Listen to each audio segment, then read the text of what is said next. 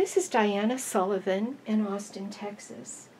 This is a video of techniques from this particular Afghan, the Long Triangles Short Row Graphics Afghan. It's part of my An Afghan in a Day or Less series, and it's available as a digital pattern over at www.dianaknits.com. Now this Afghan, by using short row graphics, gives you a very striking geometric pattern, but you do not have to take the time and fuss with intarsia. It's fast and easy. It also has hems all around, which gives you extra width and very sturdy edges. Edges on blankets seem to get the most wear. We also have a very interesting corner detail on this Afghan. Let's get started with the technique. Today I'm showing how to do a Picot hem. I've taught this before, but the video is so old it's not even high definition, and I thought I ought to teach this again, particularly because this works for my newest pattern, which is the Long Triangles blanket. Now I have brought out every other needle into B position so that I can do the waist yarn quickly and easily. I just have a small ball of leftovers. I'm on a bulky machine, and I'm on about tension 6 if you'd like to try this swatch using a group 4 yarn. This is a very fast cast on that I use very frequently. After I knit one row across every other needle, I bring out the in-between needles. I'm putting a comb on here. I'm putting a weight on each end of the work just to hold it down, and then knitting a few rows with this yarn.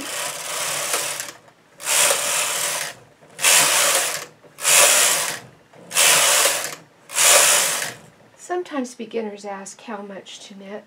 It really doesn't matter. This cast on will not unravel from the bottom.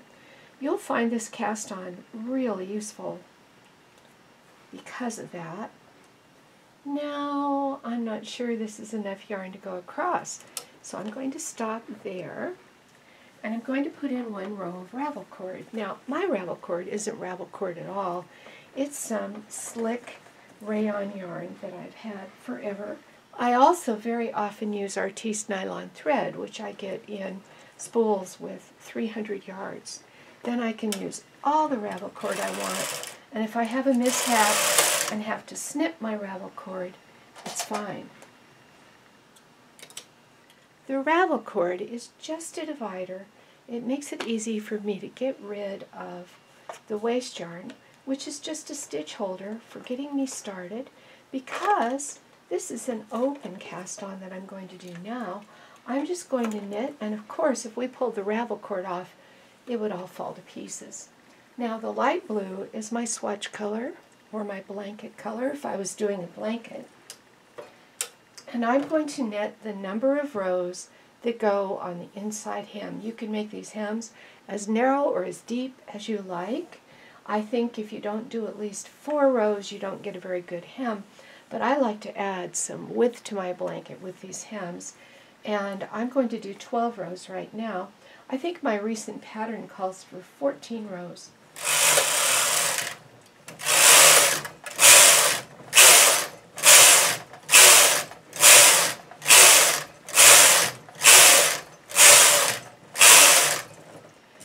What makes the picots is a row of eyelets, and let me show you the fast, easy way to do eyelets when you're on a bulky machine like this and you can't use a lace carriage to do it. I'm bringing out the needles that are going to be empty. Each of these needle spaces is going to be where an eyelet occurs. An adjustable 7-stitch transfer tool, and this tool has had every other prong pushed down. These are really nice for this kind of job. I can move 4 stitches at a time. That'll save a lot of time when you have to make picots all across the knitting machine.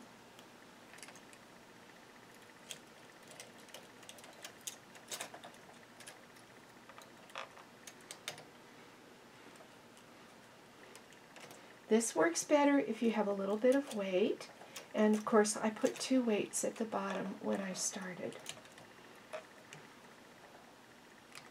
there is one thing to be careful of. I'll get a needle pusher and I'll make sure that all my stitches are still in work, because if there's a needle pushed back like that, that will make a ladder. It won't be an attractive picot for the hem. Now I've done 12 for the inside of the hem. Now I'll knit 12 rows for the outside of the hem.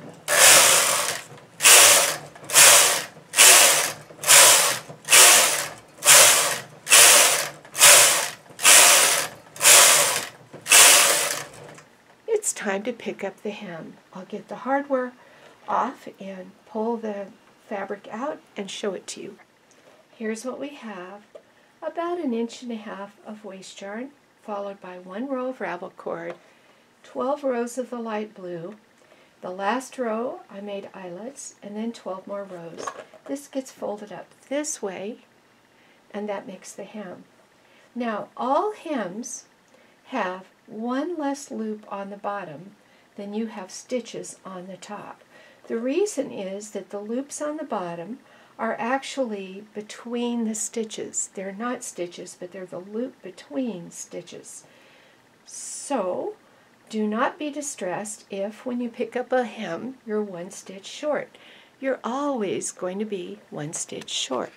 As I fold this end up, what I'm looking to pick up are the blue loops in between the pink ravel cord. So here's my first one, and I put it on the second needle. That way, when I get to the other end, if I end up with a loop for all the remaining needles, I've done just what I should have done.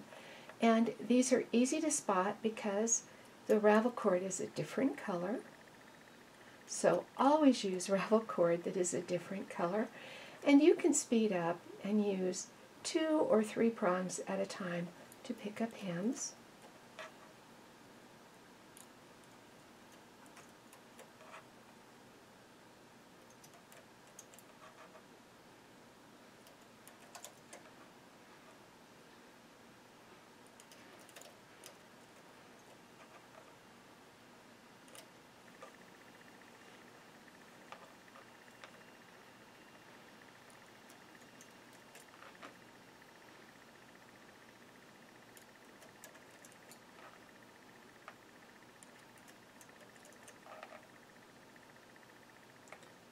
You can remove waist yarn now, or you can leave it on there until later.